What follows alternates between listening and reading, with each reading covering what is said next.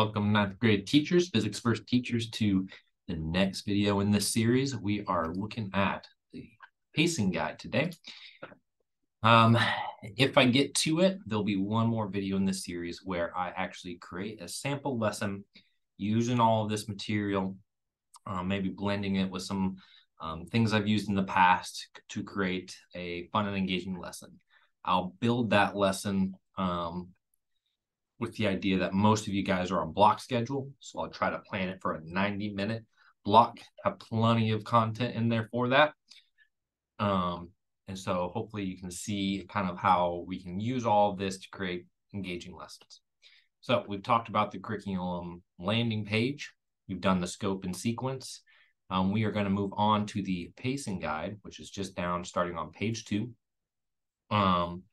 In the last video, if you didn't watch that one, I talked about how the resource, which is housed over on ThinkLink, and the process to get there was complicated. And so if you didn't watch that one, everything there is now housed within this curriculum app. You can click on the links, the resource folders. It's all housed in Google Drive now. It's downloaded and easy to access and read and understand. So you won't have to go elsewhere. All of your stuff you can access through here. So I hope that helps everybody out if you missed that last video. All right, so let's start from the top. The chapter, the brief description about what that chapter is, that kind of gives you an idea of what you'll be learning over the course of those 3 sections. You've got your student learning objectives. The CPO resource wasn't necessarily great at giving me these things. So I modeled this off how the 6th grade curriculum provided these sort of I can statements. Now, these I had to create myself based off of what was in the resource. So you might find some critiques or changes that you would prefer out of these, and that's totally fine. If you've worked through these and you say, hey, these would be some great learning objectives that you could put in there, I'd love to add more of this, love to get your guys' feedback on it. And again, you guys will be able to provide feedback both verbally as we meet, but also I'll have a link eventually up here where you guys can submit that after you've taught a unit. So let me know if anything here doesn't really fit well, or you got some better ideas. Would love to hear that. But these can be useful because most schools ask to have teachers have a student learning objective, a lot of the times in a I can statement up on your board, or in your lesson plans, or both. And so this might be a good area for you to go to actually pull those from. And so as you plan out your lesson, then you can come up here and say, do any of these tie into what I'm doing? And then you can pick this. And what's nice about them is I try to use the high DOK verbiage, like construct an explanation and model the scientific method, gather and synthesize data. So it's like really good data. It's using the vocabulary. So hopefully you find these things useful toward lesson planning and putting up on the board, and it should impress your instructional coaches and leaders in your building. We got the guiding phenomena suggestion. Now this one I do believe I pulled from the book. So again, this is another thing where it's like, if we as a cohort of physics teachers say, hey, there's a better one for this chapter, let's go for it. I think I just pulled these out of the textbooks. It gives a few different guiding phenomena suggestions. And so I picked one of them. So you guys let me know, should these be changed? Is there better? For now, what is the, let's jump into a higher zoom. Sorry. There we go. Now we can read. What is physics? The study of, and how do scientists describe the physical universe? Now you might think, why would I need to explain what physics is the study of? But I remember every year, students would show up to my physics class and be really confused. And they go, I thought this was a PE class, like in physical education. So it is very important that we stop, take a moment. What is physics, and how do we use physics to describe the physical universe? Everything from the extremely small to the very large. And so that might be a good wrapping up discussion question at the end of this chapter. You got your 2 standards. So as you're planning out your lesson plan, which one of these standards is really what I'm driving at? With physics, it's a little bit weird because your standards don't really pick up until Newton's laws and momentum. And we don't get into the momentum and forces until like chapter 3 or 4. So you start off not necessarily addressing these standards specifically, but in order to get up to forces and motion, you got to talk about what motion is. So these first few chapters are kind of like building blocks to lead up to these. So they won't tie in immediately, but spending some time in these first couple of chapters really helps support the language that students need to better meet these standards criteria. So all this stuff up here, super helpful for planning out your lesson plans and putting things up on the board. Hopefully that will help make that an easy process for you. As we come down here, the actual pacing guide is broken down into a few different categories. Most important is over here on the left. These two guys are really useful for looking ahead, planning ahead, and I've put direct links so you can go ahead and view things easily.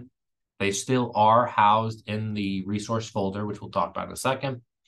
The big ideas, I'm tossing around changing this category into something else, but for now it's kind of, hey, what's going on in this week? What are the big topics? So kind of put a bookmark on that, might change that. And then the suggested, how long does this take? Okay. Now, the weeks, this is very suggested. Sometimes you're going to cruise past, like, I don't need to spend this long on this stuff, or I've made the pacing a little bit off. Let's keep this. I'm not trying to force everybody onto a specific pace, but I have kind of paced out what a quarter would look like. And so it's kind of a good measurement of how much time I should be spending on these things. And keep it in mind that the start of the year, of course, you got to kind of build in classroom procedures and stuff like that. You don't want to wait too long before you start jumping into content, though. So we only got 9 weeks to get in that first quarter. That's 6 chapters. So we'll definitely need to keep the pace going. And you have to really think through what things you need to cover. And for anyone who thinks the pacing is off, it's the same pacing as last year. I've just actually spelled out everything that's available to you. It's available to you, not saying that you have to do everything here. All right. So let's start with the left because that's what you'll be using the most. Before we go down into what I've put in here, I want to highlight that I've created these Google Drive folders for alternate lesson designs created by other teachers. So as you guys go through, you'll probably end up modifying and adding in your own twist to things. And what I wanted to do was have a place that we could capture that from other teachers in the districts, so that way you guys can share ideas for how you've enhanced things. I know one school is doing modern classroom, so they're tailoring everything to that.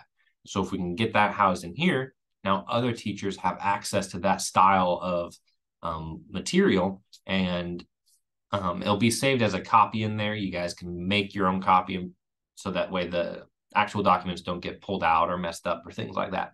And you'll get credit in this. I'll say, like, this is so-and-so's folder of things they've created for this chapter. So I think that's going to be super useful, really help everybody kind of build this out together as we move forward. We start off with the intro phenomena. Anytime that is the first chapter of the unit. We talked about this when we did the curriculum landing page, what this is. I do have 2 links here. This one takes you to the image of that sliding sailing stone. That's to drive that first discussion. And then if you want some more additional videos and explanations for what's going on with this phenomena, you can take students to here, and that can really drive your discussions further.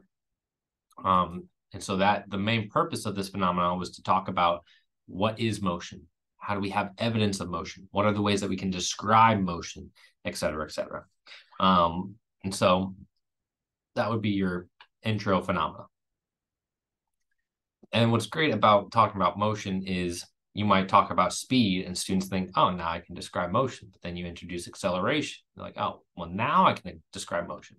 Now we talk about collisions, momentum. It's like, okay, there's a lot that goes into motion. So you can always come back and tie into this conversation about motion. All right, then you get into your actual sections. Each chapter has 3 sections. So you'll see 1.1, 1.2, and 1.3. Every chapter is 3 sections. Listed right underneath of that, oh, let's get up to here, is a link to a Google Drive folder. I showed this in the last video, but just in case, all the resources that were on the old resource website, which you had to go through Clever and click a bunch of things, and it took a lot of load time, and they weren't labeled very well. Now it's all right here. Your graphic organizers, the guided reading, and the answers to those for you. You've got your investigation. I've talked about in a previous video how they have 2 versions. One that's designed to print out because it's got the lines here. And the other one is designed to assign digitally. And it has, this one doesn't have it right. Oh, there it is. It has these fields, which if you actually download it, you can type in these, even though it's a PDF. So that's why it says online, because you can assign it online and students can type in responses. I went ahead and included it. I've always used the print one just so the students have the lines to fill things out. You've got your presentation slides. Use these. I definitely don't want us to have students just sit and note take every day. But here are some of the notes that they provide. They have great graphics. Of course, anytime you introduce equations, it's got the equation breakdown. Very organized, very neat. So hopefully you find these useful and use it in your classroom as you see fit. You could also do a flipped classroom and have students preview these earlier, whatever you need to do. Visual aids that came with it, as well as the worksheet. So like this one only has 1 worksheet. The way they label these is they start with A and throughout the rest of the chapter. So if you go to section 1.2, the next worksheet would be worksheet B, and then it resets when you go to a new chapter. So all those are listed here. Let's go back to where you were. So that's how you accessed it. A few things I linked here directly. They're still in the folder, but I just wanted some stuff like, okay, what is the graphic organizer for this section? Each section, most sections have a graphic organizer. So you can look at, okay, what is that? But if I wanted the answers for what students should have filled out by the end, I'd jump into the folder and find that. So just a few things linked here on the side, just so you can quickly access it. I gave a suggested progression for, hey, these are some things you could probably do. I'm not saying you have to, and sometimes you'll do more, sometimes you'll do less. And then I've always included this additional assignments area.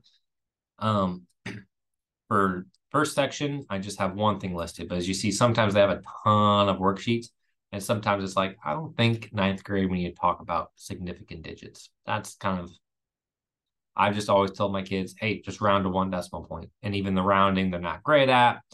So however much time you want to spend on this, you can use these. I just never found those useful for myself. So it's kind of my own personal preference. Not saying you can't do these. It was just kind of my suggestion. The guided reading, these are, let me show you what those are. When you got the textbooks in your classroom, each section has a guided reading document. Let me show you that. That students, as they go through and can read that section, there's questions and they go in order. So that way students can kind of answer as they read, or read and then come back and answer. I put those, these are always in the alternative, or what did I call it? The additional assignments, because I don't think we need to have our students sitting with the book and reading and answering questions when you're in the classroom. But if you're ever going to be out, this makes a great lesson for a sub. They can have the books. They're supposed to go through this. It's all in order.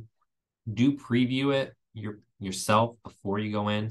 I did find, as I did this teaching years ago, that there were mistakes in some of them. Some questions that were just like way out there that you could cancel and get rid of. So that's how I always did it. This was my, if there's a sub that day, or, testing, we have not every student's there. That's why I still include it.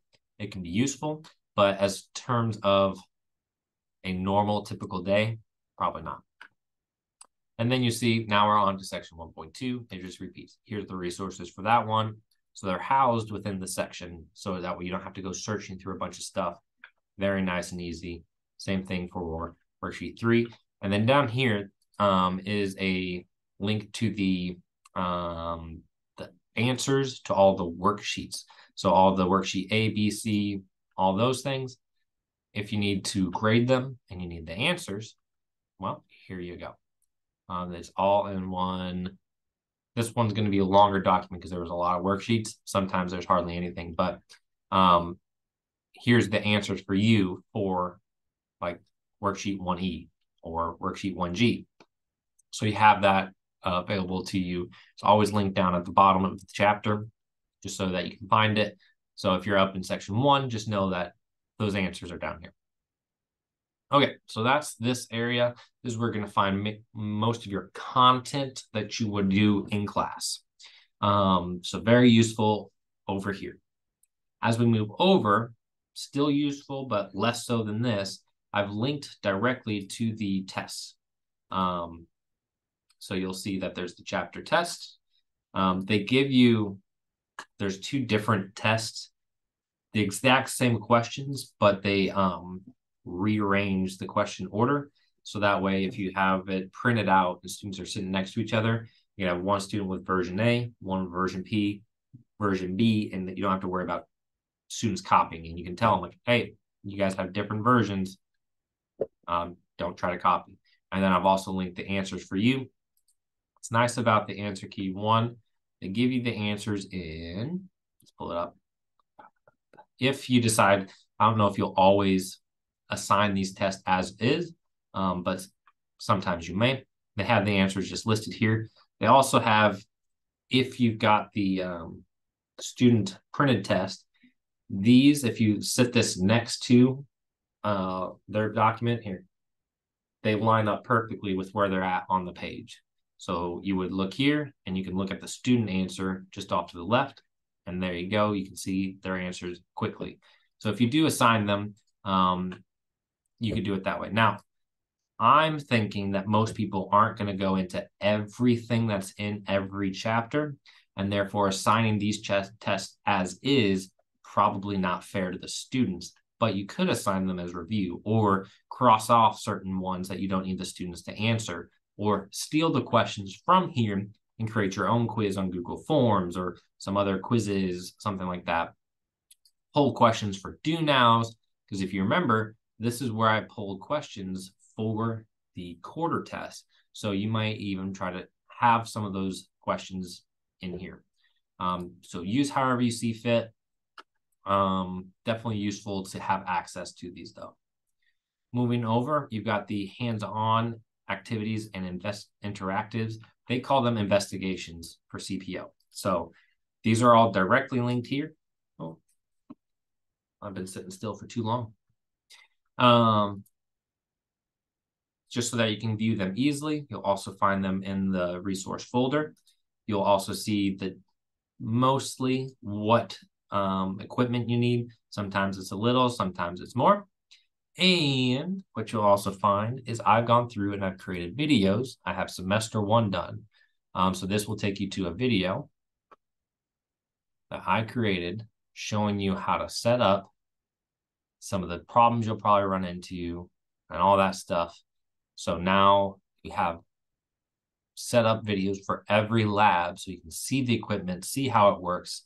I'm kind of modeling, hey, you might run into a problem here.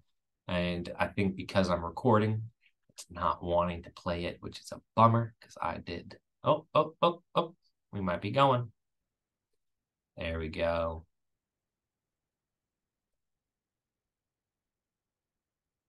So there you got your investigation. 1.1 investigation.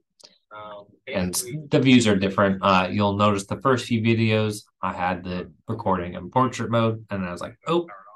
So it does get better quality as you move on. We'll go ahead and exit that. So if you have questions over the actual lab and how to set it up, I've got those videos. There's a few of them. So a lot of labs use the data collector. I spent just a video how to use the data collector. Using the smart track and car, I did a whole video walking through how to do that. So you can feel supported in using the supplies with CPO. And then that pretty much brings us over here, which I talked about, the big ideas. That may change. I'll keep you posted on that, and the suggested week progression. That all repeats with each chapter. Most units are only 2 chapters. This one is 4, so it's quite lengthy. And then the Unit 1 assessment, Unit 1 project. Again, there probably won't be a Unit 1 assessment, but there'll be a Quarter 1 assessment, which is Unit 1s and 2. All right. In my last and final video, which if I get around to it, I'm planning on it, I will show you an example lesson plan where I pulled these things together in an interesting, engaging way to create a dynamic lesson that takes the 90-minute block period that you guys have. So that way you can kind of visualize how to put together an interesting lesson to your teaching style. So mine is going to be built to my teaching style, but maybe that gives you ideas for yours. I'll go ahead and end our video there so it doesn't get crazy long, but hopefully you see now how that organization works and you start to think through how you might utilize it for your planning. All right. I will see you guys in the next one.